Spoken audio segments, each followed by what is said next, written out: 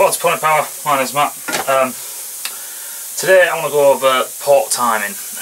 Now I'm going to do some more theory videos and what have you on how port timing affects the RPM range, torque, low end torque and what have you of different types of cylinder kits and etc, etc. But for this one I just want to show you one thing I see a lot of people post up port maps and they stick some paper in and they start etch-a-sketching with a pencil or a crayon or whatever, and it's not too accurate. Going in there with a scale or a ruler and trying to measure ports is ridiculous because you're on curves, etc, etc, etc. So what I'm going to do is I'm going to show you a way that I've done it before, and I've done it quite a lot since, and it gives you a really good port mapping profile of what's going on. So I've covered everything, well not everything, but I've covered things with paper and got my acetone, and I'll show you what I do. So the first thing I do, alright, and I've got 3 different cylinders here. I've got an aftermarket this is brand new, so this is brand new off the ZIP 2013 project, so it's a brand new aluminium cylinder. I've got an AM6 cast iron 50cc cylinder, and I have a Piaggio 50cc knackered cylinder. But basically we're just going to do each one, so one I can show you how it works, but number 2 is so we can compare them afterwards. So one of the first things you want to do is get a lint-free cloth. Don't use them horrible blue shop rags, and don't use that toilet paper glue stuff because that stuff is horrible. But basically bit of acetone. You can use IPA, same kind of thing. I find IPA leaves a bit of residue, but all we're doing is just cleaning up the inside of the cylinder. So we're just getting rid of the oil that's in there. Acetone should be fine on cast iron liners or straight through aluminium or Nicosil. Doesn't seem to have a problem with either. So we'll clean that out. The reason why I say use the lint-free cloths, if you can get your hands on them, they are a bit expensive, but they don't leave on every single little snag, they don't leave furry bits. And we all hate furry bits. Your dad likes furry, but the younger generation nowadays seems to not. Anyway, so basically all I'm doing is I'm just cleaning out the cylinder bore, just to make the whole job a bit cleaner, and then what I'm doing is, in this example, I'm doing the horrible OEM 50 zip air cooled one, because I'm going to get crap everywhere doing this one. But basically we're just cleaning out the bores, so we've got no oil or yucky dacky things. That hissing in the background is I've had my compressors serviced and I'm just running air through them backwards and forwards. It shouldn't kick on for a while yet, but I'm just running air through them. Right, so now we've got that bit ready, I will go through what you want next. It's off a bit of paper. This is just a scrap piece of paper I have. We'll start with our 70 race cylinder first. As well, sports, not race. And curl your paper. I think everyone can kind of work out what I'm doing here. Curl your paper into the ball, and you're pushing between each sheet. I'll try and make a good view there. Give it a bit more. So I'm grabbing the paper and I'm curling it. It's very important for this to be accurate that you try and get the paper to be as tight as possible. And then you need a bit of masking tape or sellotape or whatever you've got, and find the bit on the interior where the interior meets, push them apart, stick your tape in. Try and make sure that you're expanding your paper. Can't do it left-handed. as much as possible. The more you expand your paper, the more accurate it's going to be. So I can see that that's pretty much a half decent fit. And now what you do is the bit that everyone goes, oh my god, I can't believe you're doing that. And what we're going to do is get some spray paint.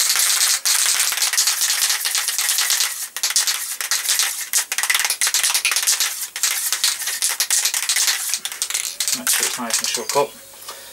Now, this bit's quite important. What I do is get a bit of tape and stick my cylinder to the tape. Stick the paper to my cylinder. If this paper slides up and down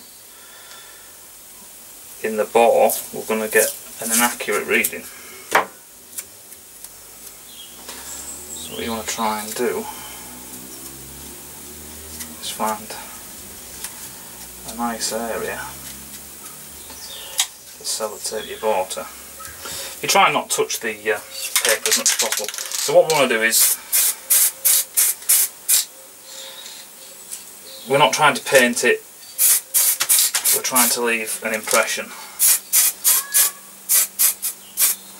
So you want to concentrate on the edges. You want hardly any paint as well. The more paint, the more it's likely to run. All we're trying to do is make a witness mark, like so. And then, and this is the tricky part, you've got to try and paint the inside of your ports, but like I say, as little paint as possible. And same for your transfer ports.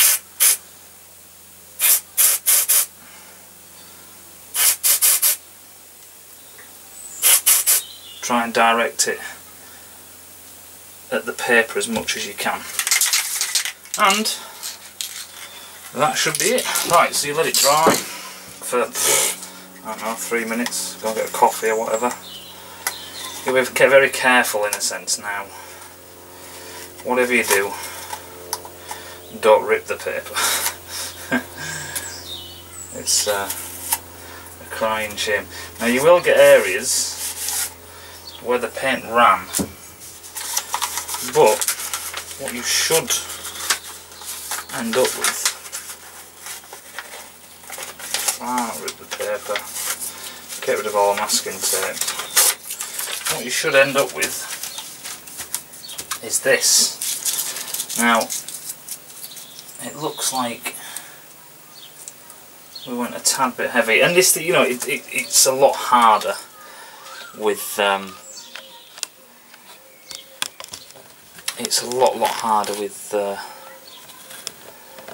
small cylinders like this. You know, this is a trick I used to do with like 250s, 400s, you know, stuff like that. Where it's a lot easier. Let me find a pointer. There we go.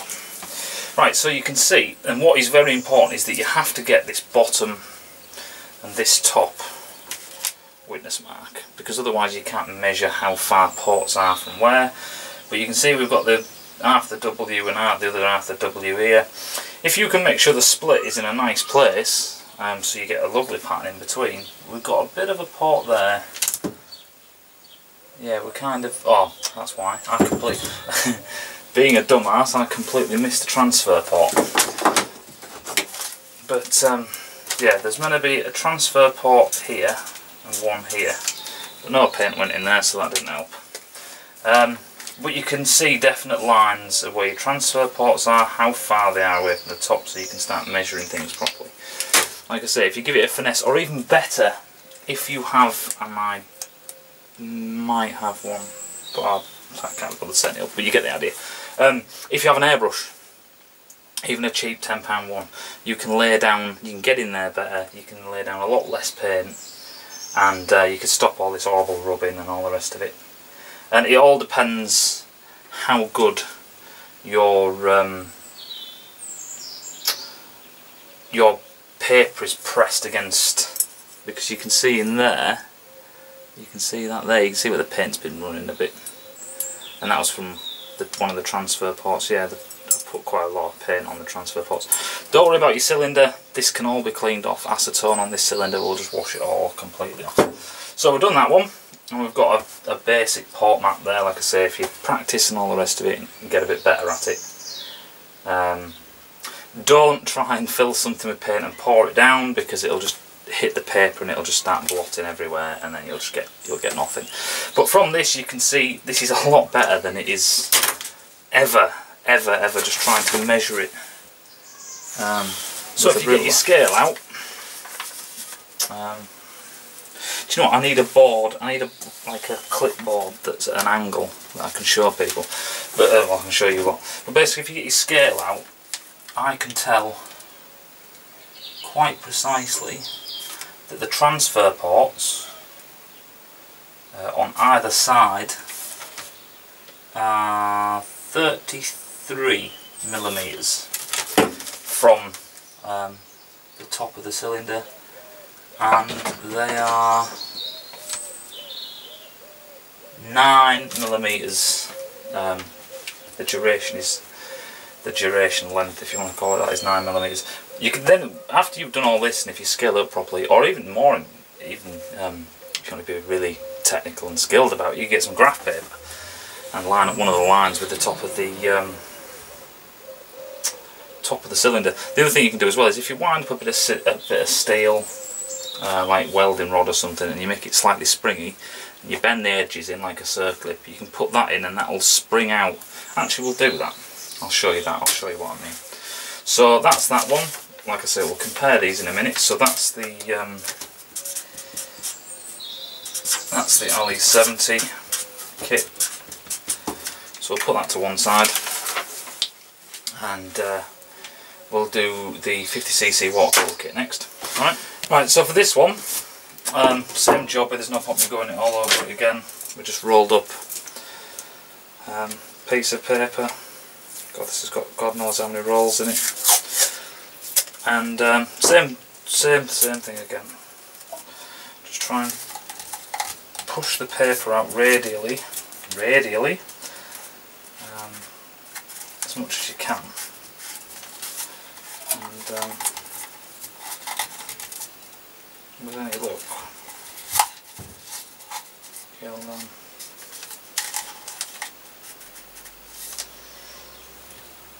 like so. This is going to be a bit harder to do because the transfer ports on this are, again, totally different. But we'll get a good exhaust port imprint. You could also bend circlips. You could also get a spring that maybe is a bit bigger than your bore if you do a lot of the same kind of bores, or you want to get a set of springs. Very thin wide springs, like oh, I don't know, valve installation springs, so not like 4-stroke proper big thick springs, but the wiry ones, kind of like that kind of thing, like paper clip thing. You get a couple of paper clips and wind them round, you could stick that in there and that'd push the paper out. Anyway, so we're about ready to start giving it a paint treatment. Same job as before. Should be wearing gloves.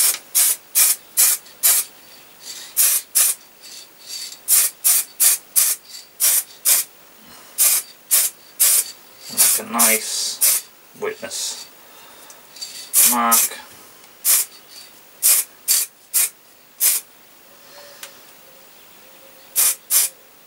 Some of the parts don't sit flush against the paper because they've got reliefs or whatever. Don't worry about it too much. I'll try and get you into a shot so you can see. Exhaust port.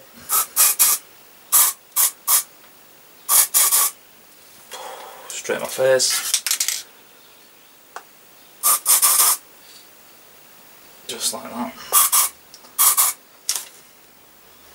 Just make sure if there's any paint that's going to run, it doesn't run towards the paper. Like so. Let that drip out.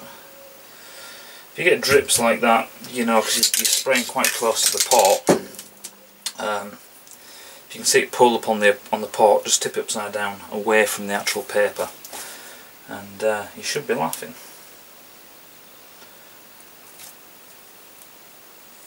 Don't hit it with any air to try and dry the paint, because you might blow your paper out the way.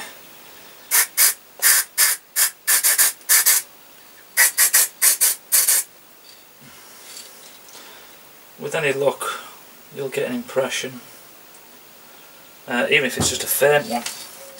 Your transfer ports are a bit of a pain in the ass.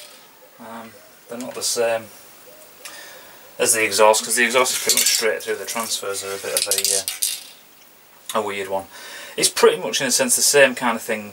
I used to do cylinder re-sleeving with cast iron liners for 2-strokes, and what you do there is you pop out your old liner, you machine a new one, you pop the liner back into the cylinder, you then use acid to etch the steel. You pour it, you do it with aluminium heads, obviously that's why they need cast iron liners, but you pour acid into the ports, you leave it in there for about 10, 15, 20 minutes, pour the acid back out, and that etches the port profile of the aluminium casting onto the liner. You then press the liner back out and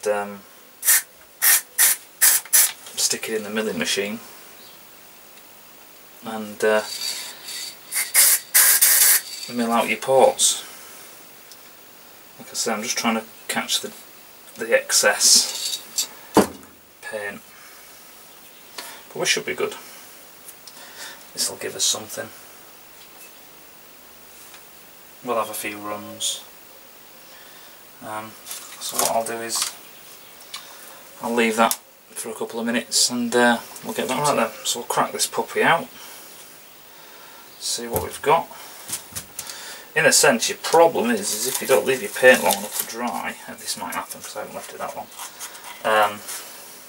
when you come to drag it out, it might drag the paint with it, which is kind of what it did there. But we have a good impression, and like I say, you can play around and get better at this. You can actually, like I said, you know, you don't want to pour paint down, but if you pour paint down the port that way and then quickly whip it over again, you should, and pour it back out. But again, here we go. So what we've got,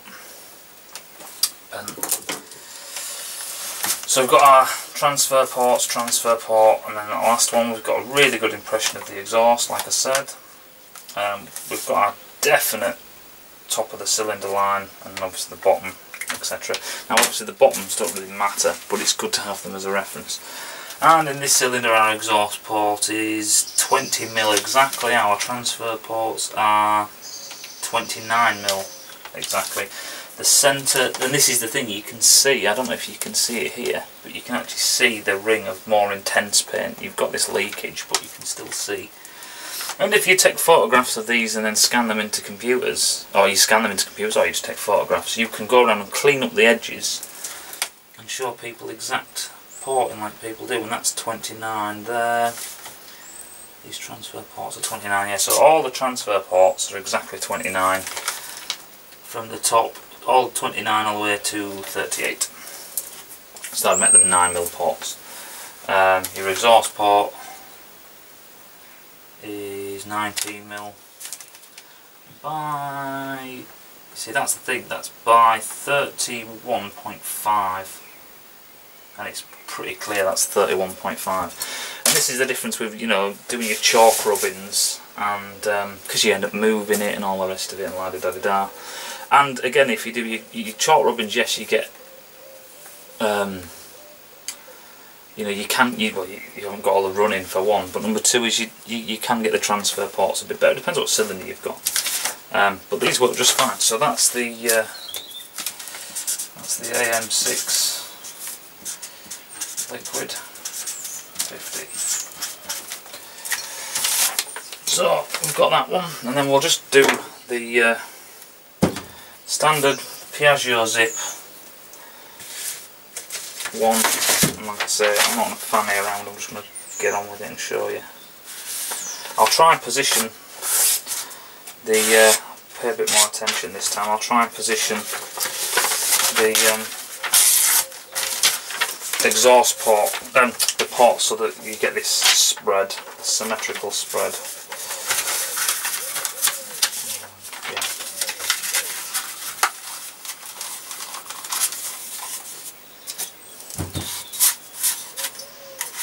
So you just roll it up, pop it in there,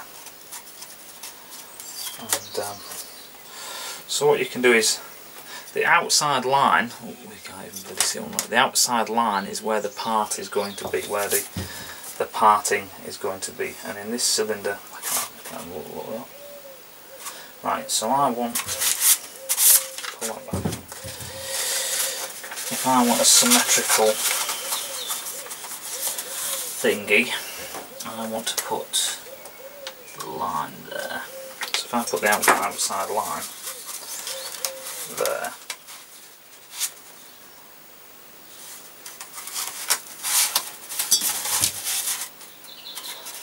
the outside line is to where I put the mark. Now I've got exhaust studs, you can't see, I keep on going, zooming in and zooming out. I have these exhaust studs, so got my little crappy vise, and that does a wonderful job of holding that up while I piss about. So there's my line.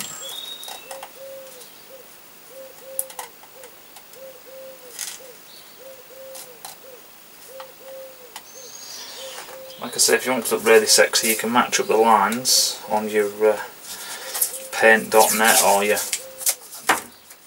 Fireworks or your Photoshop or whatever you've got.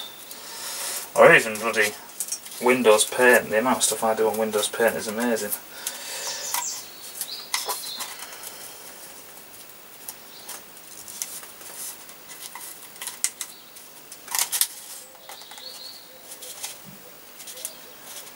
Nice and tight. And what you're trying to do is trying to get as tight as you can in the ball. There's other ways of doing it, so if you know another way, put a comment in, you know, I'll help other people out. If someone comes out with a really good other way of doing this, you know, like, oh, if you put this inside the ball, or if you use Perspex, it wants to naturally spring out, etc, etc. If you have ideas like that, just drop us a line, and I'll do an updated video. So, you know, this isn't the be-all and end-all version to do it. You know, there's other ways to do it. Like I say, there's nothing wrong with tree bark in it, as I say, like you used to do at school. There's nothing wrong with that. It's simple, it's practical, it's quick. Sometimes it's a bit less messy than this is. But it depends how accurate you want your reading.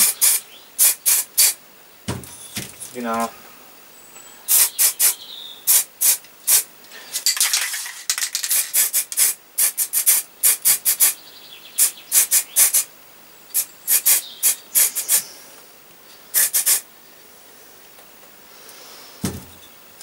we've done the exhaust port.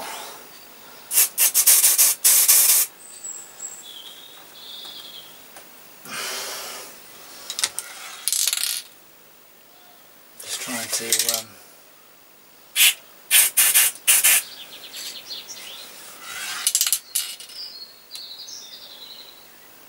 get as much on them ports as I can, and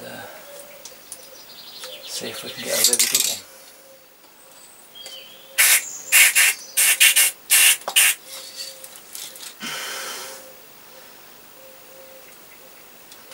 one. Drip your sod.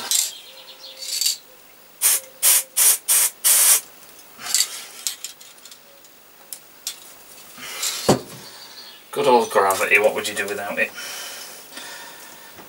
Right, I'll let this dry and then get back to you. Right then, I'm just taking it out. Want a bit OTT with the paint. If I had an airbrush, I'd airbrush it in. But you get the idea. Like I say, I think I rushed this one a bit.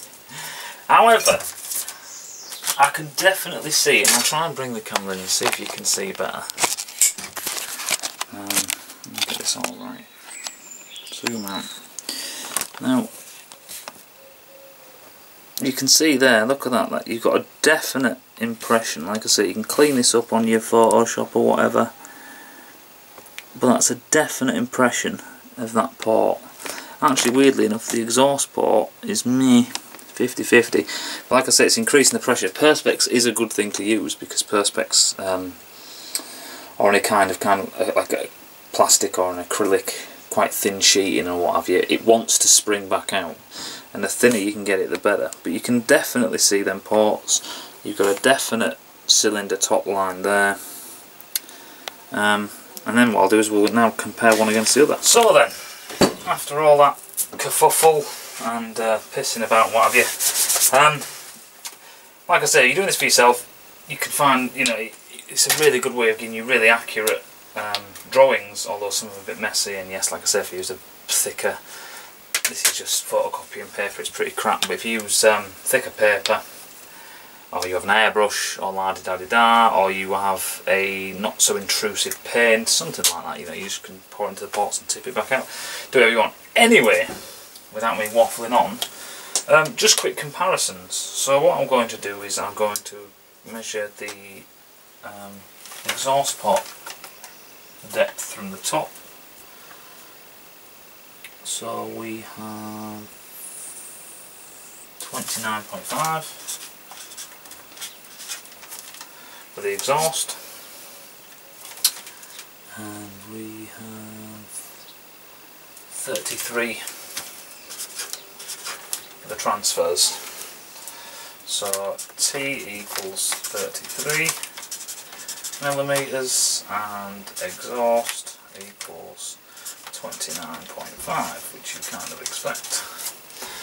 So for the AM6 one, we have a 20 on the nose for exhaust, which is 20, and for the transfers we have 29.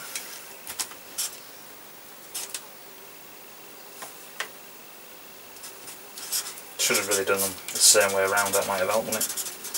As in flip them around.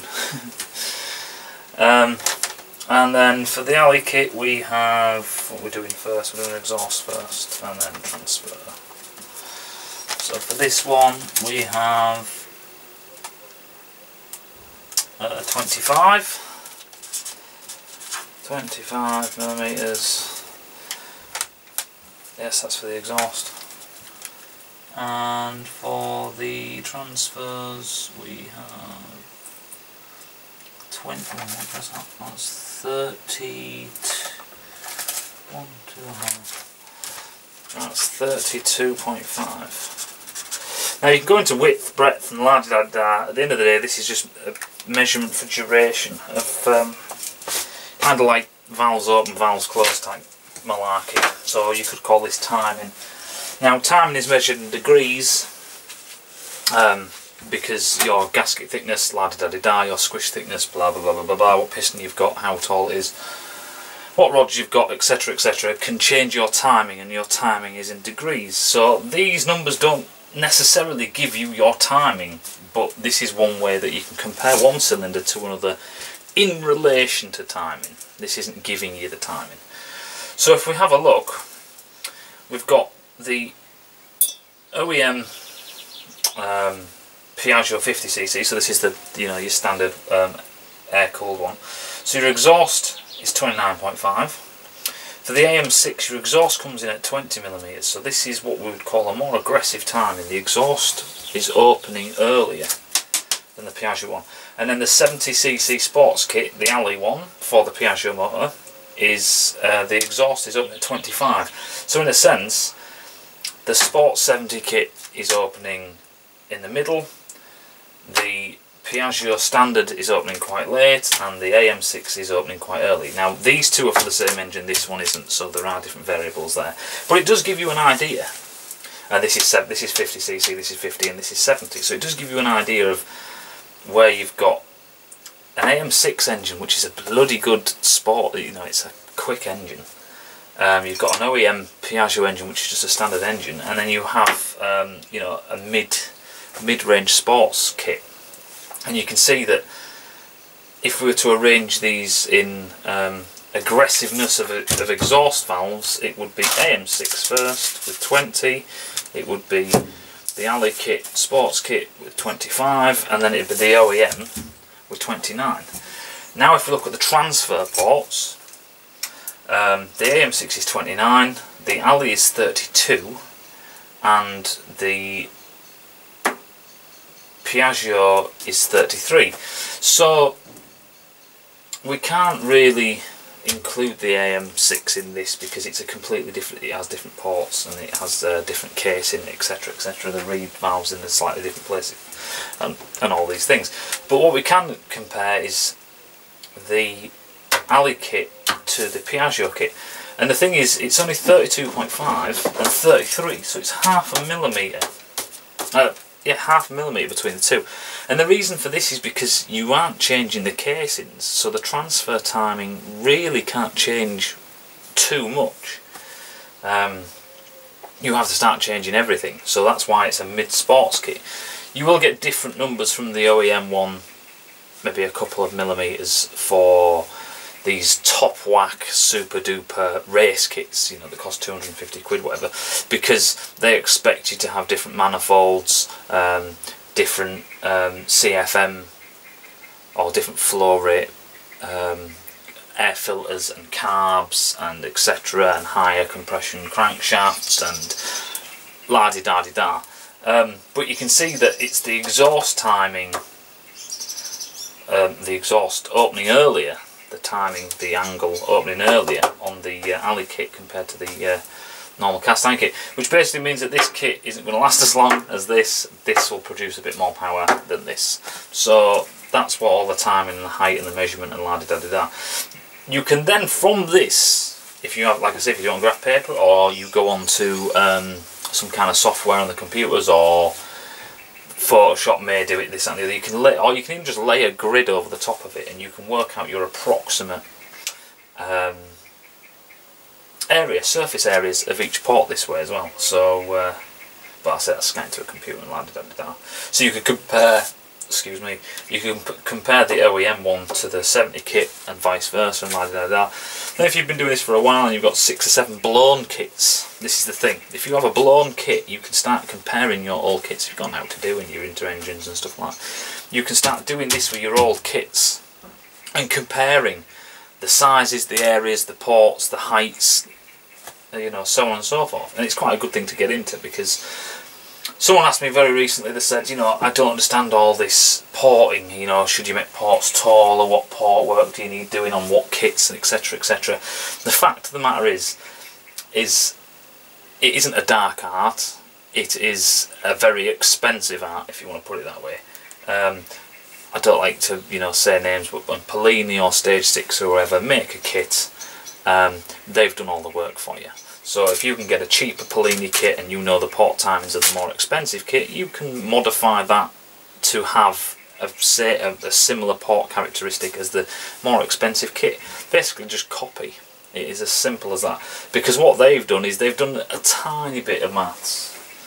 A tiny bit of this complicated maths and maybe a few simulations on computers, but at the end of the day they have to change the ports, stick it in an engine, dyno test it and see what's going on. And then they'll make little changes backwards and forwards. That's what the R&D is in these companies. That's what they do all day. They change the ports slightly. They say, you know, can we go a bit more aggressive with this? And then they'll get to a point where they go a bit too aggressive and then the engine starts to lose power again. So there isn't any really dark art to it. It's all fluid dynamics. Unless you have some supercomputer done under your bed, you ain't going to work it out. You're not going to come out with the secret great formula. It is trial and error, basically. There are a few fluid dynamics programs and there are 1 or 2 rules of thumb, but they're not going to help you, and they've already been done. That's more importantly, they've already been done. You know, these kits now are trying to eke out the last bits. It's like Formula 1, it's trying to eke out the last bits that the system that you have can possibly provide. It's all about, you know, increasing efficiency, so on and so forth. There isn't any magical instruction I can give you, la-di-da-di-da, or that I even know of, you know, how to design the perfect ports. If I did, I won't be sat here doing videos, I'd be in Barbados because I'd be a bloody millionaire. Right then, so I hope, you know, just showing you this and showing you the comparison between one and the other has helped, or is just interesting or whatever. I've got a few other videos coming on this kind of subject. A few other things that, you know, people say, people have argued backwards and forwards, don't do this, don't do this, and basically I'm going to do a few videos which is basically just discussing these things, you know, the pros and cons, my opinion and other people's opinions, etc., and what could possibly and what could possibly not be a good idea. Right then, so check out the Facebook, check out the other videos, and I'll see you in a bit.